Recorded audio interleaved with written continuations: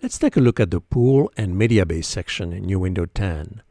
Under Project, you can open the Pool or Command P if you have a Mac.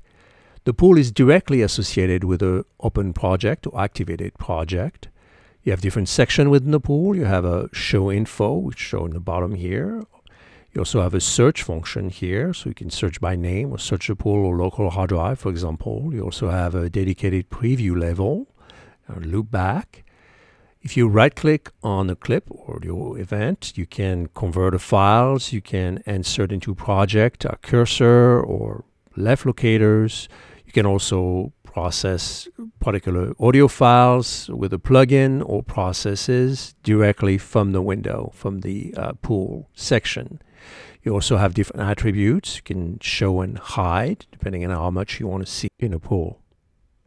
If we look at the MediaBay, which is under MediaBay has different sections. It's got different zone. You have a left zone, you have a lower zone and right zone with different preferences you can select. The MediaBay covers all connections, everything connected to the computer, VST libraries, external hard drive, which you can scan in the file browser section here. So within the MediaBay, you can search for pretty much any type of media, audio file, clip packages, MIDI file, etc. You can also search for different sound. Let's say if I'm looking for particular guns, I can scan for guns. It will list all the guns. Now, a good feature is the all ratings. So you can actually rate different guns, 4-star guns, 3-star guns, and so forth. So when you do a search, it will show the 4-star guns or 3-star guns directly from here.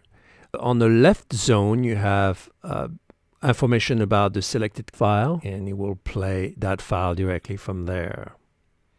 With, of course, again, a dedicated preview level here. You can also grab different sections and just grab that section directly into the project if you want to. Now, you can also access the MediaBay on the right zone on the project window up here, and you can just show all result or tap MediaBay.